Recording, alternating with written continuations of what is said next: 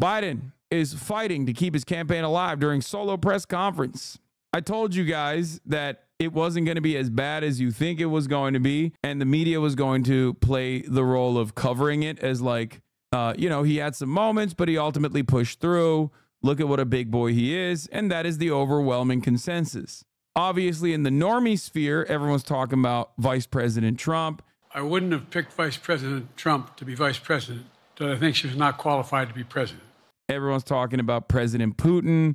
Ladies and gentlemen, President Putin.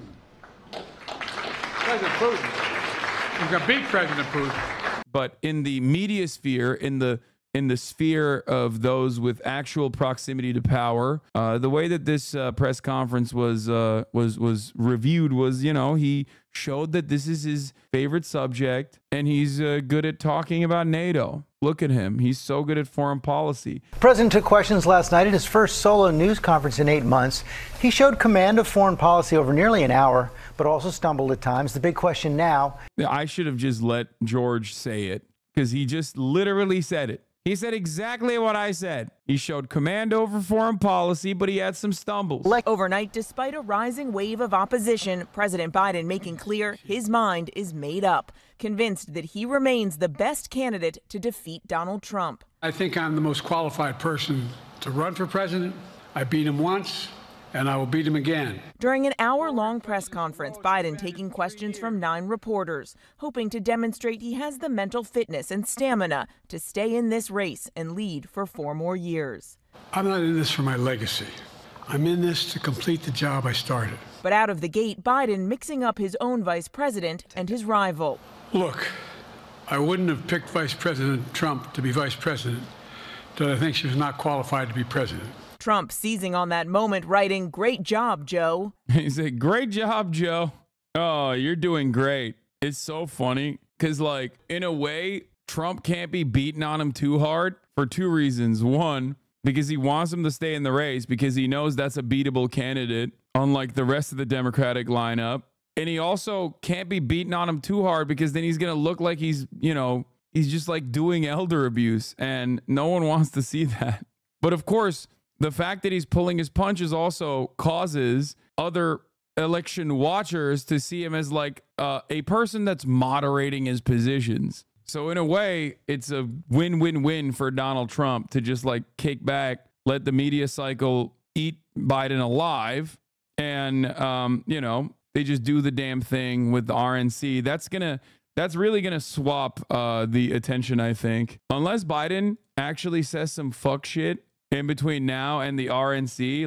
The media will, of course, shift their focus over to how insane the Republicans are, even though I suspect that this RNC cycle is going to have the Republicans trying desperately not to come across as super radical. So we'll see. Hours earlier, a similar mistake. Biden introducing Ukrainian President Zelensky as Russia's Vladimir Putin. Ladies and gentlemen, President Putin. President Putin. We're going to beat President Putin. President Putin. We're going to beat President Putin. Zelensky.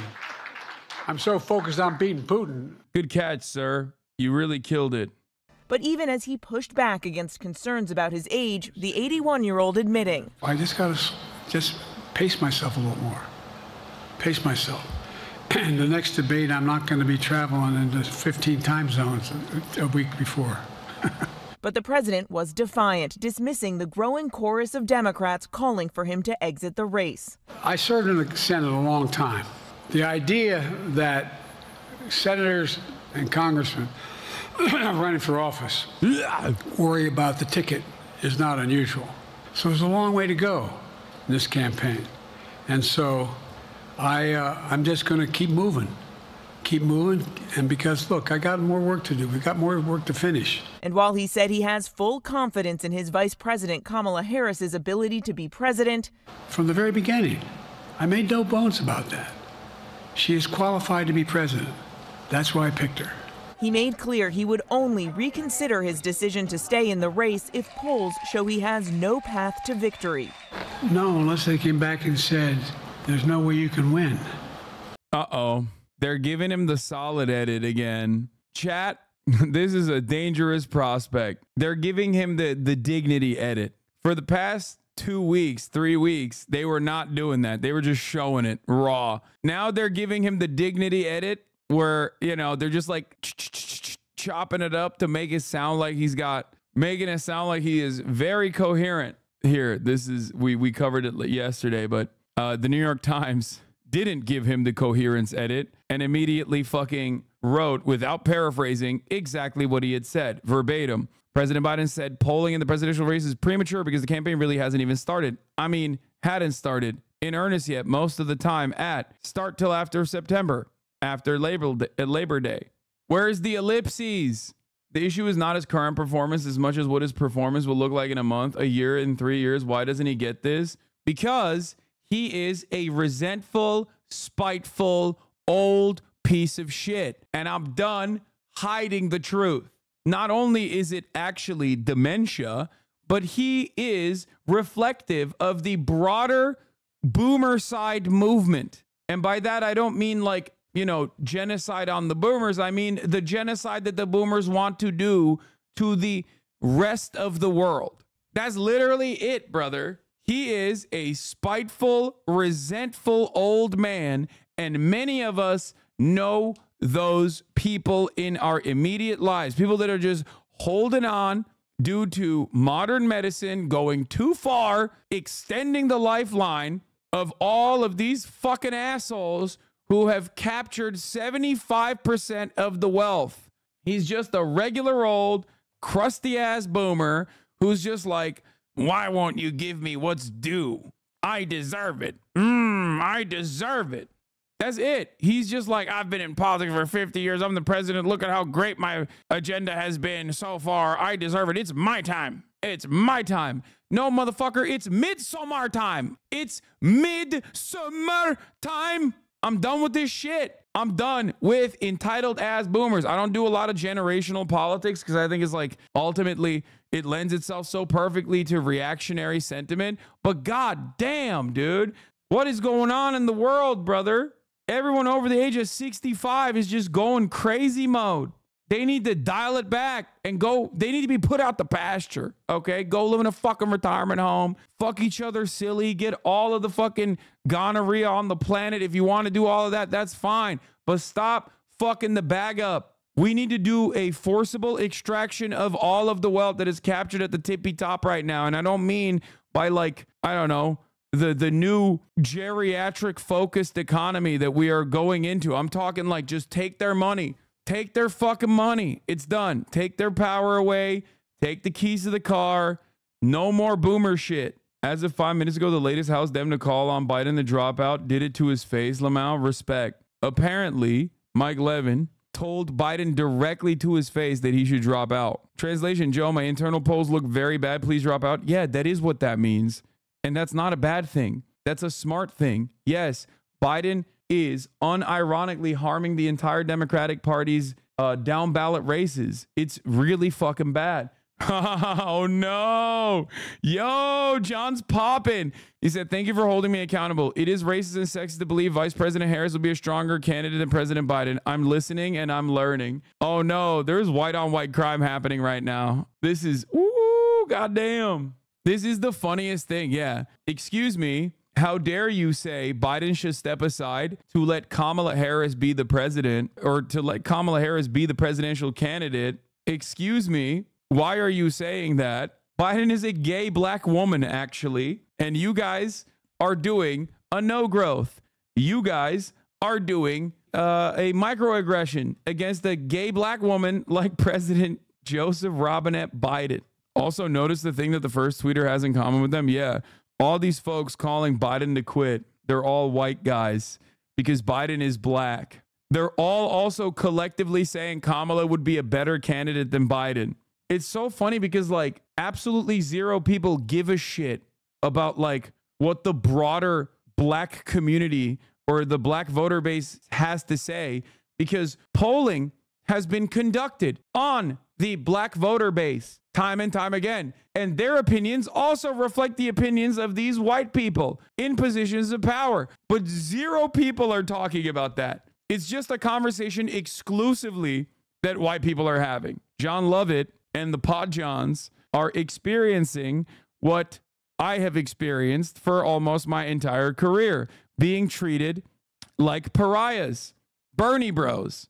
They're being treated like Bernie bros. Yeah. Also, the other part of this equation is that I don't like lean in too much with the black vote is shifting narratives, but like the black vote has to a certain degree shifted in unprecedented levels over the course of the past decade. Not in a significant way, mind you, of course, but like the notion that like, oh, black people want Joe Biden, that's why you're racist, is so fucking stupid. New inside the meeting with Biden and the Hispanic caucus.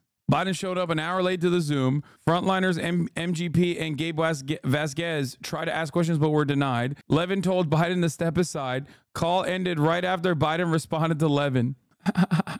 Oh my God.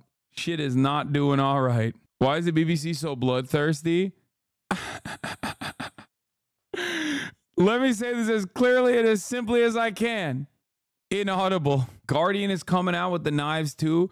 Hakeem Jeffries linked up and built with Brandon today as well. Hakeem Jeffries reportedly did not offer Biden his endorsement in the private meeting. For anyone on the Hill, this letter is explicit permission, perhaps even tacit support for coming out against the president. It seems neutral. It isn't. As I've said before, Jeffries is Nancy Pelosi's guy, right? Nancy Pelosi basically groomed him for this position. So he is going to do exactly what Nancy Pelosi said.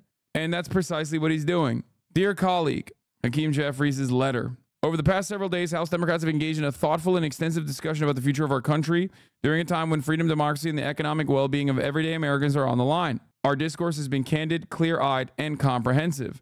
On behalf of the House Democratic Caucus, I requested and was graciously granted a private meeting with President Joe Biden. That meeting occurred yesterday evening. In my conversation with President Biden, I directly expressed the full breadth of insight, heartfelt perspectives, and conclusions about the path forward that the caucus has shared in our recent time together. As House Democrats have done throughout this Congress, we will continue to work in the best interest of everyday Americans. Thank you for your continued leadership in the service of the communities we are privileged to represent. This right here, and Izzy is literally used to be a press person, I think might still be, but used to be a press person for Ilhan Omar. This is what he does. He writes these letters. He's absolutely correct on this. For anyone on the Hill, this letter is explicit permission, perhaps even tacit support for coming out against the president. It seems natural. It seems neutral. It isn't. And he's right. He is basically doing what political reporting came out about yesterday that Nancy Pelosi was doing. Nancy Pelosi apparently told House Democrats, like urged them to, one, speak out against Biden, and two, if they have to call out Biden and call him to resign, then and it's going to help their elections, they should do so. That is the exact opposite of what you do as the House Speaker. Nancy Pelosi's entire job, throughout her entire career, has been to make sure that that never happens. So the fact that she is allowing leaks to happen and in those conversations basically saying, no, you can come out against Biden, giving explicit permission to come out against Biden at a time when Hakeem Jeffries and Nancy Pelosi are supposed to be Biden's greatest allies that are supposed to stop this flow of discontent, means that they want him out. The reason why they want him out is because they see the dire prospect of the down ballot races with Biden at the top of the ticket. And beyond that, they see the dire prospect of Biden's reelection. I think ultimately it would be, at this point, considering that Biden has like kept it going for this long, I would say that at this point it would be silly to drop out before the RNC, especially when a lot of the RNC communications is going to be around the top of the ticket being Biden. Some of them have actually recalculated, and some of the Republicans have actually started retriangulating their messages against Kamala Harris. No, not DNC, RNC. The RNC is starting in the next 3 days. Donald Trump is going to reveal who his vice president is in the next 3 days. Ultimately, yeah, it's going to be JD Vance, but that's different. Right now, even if they had convinced Biden to drop out yesterday or today or tomorrow, I doubt that they would come out before the RNC. They want They want the media to pay attention to the, madness cycle of the Republican Party. It would be genuinely smart to, wait until after the RNC is done to come out with the Biden dropout revelation. That is, if they have actually convinced the old man to listen to reason. Having said that, in that time frame, however, you got donors saying they're going to freeze roughly $90 million as long as Biden stays in the race. Biden won't quit unless Obama comes out against him running publicly. That is really chaotic, though. I don't understand why waiting would be better. Wouldn't it cause people to focus on the batshit stuff that the RNC is doing? No. Biden dropping out is a major week-long media cycle affair, maybe even a month-long media cycle affair. He drops out, then people shift their focus to who the new person is. No, that would dominate the news cycle in the same way that like Biden's current bad brain is dominating the news cycle. This is very fortuitous for Donald Trump, because every moment that the media apparatus is not covering Donald Trump's insanity and ridiculous reactionary sentiment and how chaotic he is, how disordered the Republican Party is, and how they are responsible for abortion is a good moment for the Republicans and their electoral prospects. So the Democrats, in terms of the upcoming election, really desperately need the media to shift their focus onto the RNC. And Biden's flubs currently are kind of making that hard. So right now, I would go so far as to say that the Monday meeting with Lester Holt is a bad move. I think that Biden's team is bad. I'll just say it like that. I think Biden's campaign is not good.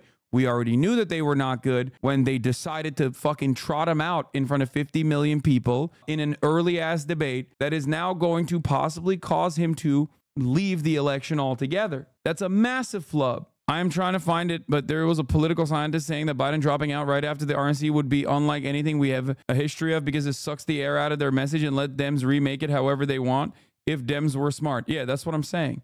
Yeah, no, I am in agreement with this. I think that tactically it would be an incredible move to just wait out until after the RNC if the Democrats were united, if they were smart, which they are not, and they are cowardly, they are feckless, they are legitimately scared. Some for good reason, because obviously making bold proclamations about the top of the ticket, demanding that the top of the ticket drop out, is going to create an air of panic. He made clear he would only reconsider his decision to stay in the race if polls show he has no path to victory. No, unless they came back and said, there's no way you can win. Me. No one's saying that. No poll says that. Insane. Nobody pay attention to the psycho on the red side, though, is such a funny take.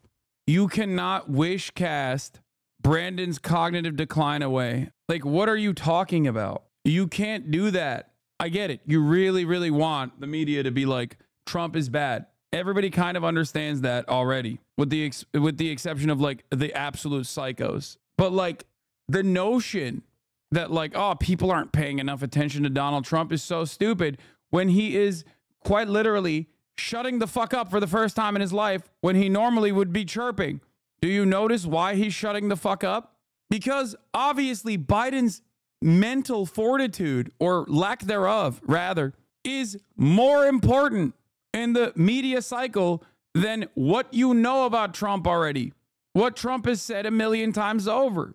You can want the American public to just close their eyes to that reality of Biden's obvious cognitive decline, but that's not going to happen. It doesn't work that way. But of course, a lot of people who have this kind of attitude, like Democratic Party loyalists who are behaving like Biden dead enders right now, always have the exact same fucking narrative run, which is, well, Hillary Clinton will win if you vote for her. Well, you know, you guys are just not voting for the Democratic Party hard enough. It's your fault. That's not how elections work. You need to start holding your politicians and their staffers accountable for running bad campaigns. It's very stupid to just be like, oh, dude, I don't understand why voters just won't get their shit together. I don't even do that for Bernie Sanders. I was very critical of Bernie Sanders's campaign in both of the primaries. We talked about the disastrous Hispanic caucus meeting, but apparently the Brandon campaign is now attacking another group of allies. And we can have a good faith disagreement without doing this. And then just as a political operative, it's just the incompetence of spending your time fighting Pod Save America, David Axelrod, George Clooney, and the most popular Barack figure Obama. and the most popular figure in the Democratic Party at a time when you were struggling with black voters is fucking insane. And again, I don't know who's doing it in the White House. And like, I believe firmly that it's not the people that we know and are friends with, not just because they wouldn't do that to us, but because I think they're smarter than this, because this is just like really stupid shit. And the reason we're bringing it up in the New York Times is we know, because reporters are reaching out to us, that the Biden White House is just pushing around stuff on us. I had multiple calls from reporters today asking, saying that 2 White House sources told them that I wrote George Clooney's op-ed. That's the rumor. Dude, this is craziness. When your dog turns to snakes, meth. Biden doing a Nixon speed run, that Supreme Court ruling might come in handy. It is madness, dude. Biden's team communicated to, I believe it was either Politico or New York Times, that if the donors are pulling out, they'll do it without them. I said this yesterday, and it bears repeating. The takeaway from this, yesterday's Biden presser, is that he is a malignant narcissist that's sowing chaos and disorder in the Democratic Party, which was, ironically, the strongest position the Dems had against Trump and the Republicans, especially among moderate voters and independents. The strongest thing that Biden has and the Democratic Party has going for it is that they're the adults in the room. They're the adults in the room. The strongest reason for why Biden was elected in 2020 as the presidential candidate in the primaries was that he was the method. He was the movement. He was the guy who was going to defeat Donald Trump. He's lost both of those things. By the way, this is another thing that I clocked, but 24 million people watched Biden's NATO presser. That is half the viewers of the debate. The vast majority were over 55, over the age of 55. That's crazy. This is troublesome. It means that a lot of people are paying attention to the election cycle now, and they're paying attention because they want to see whether Biden is competent or not.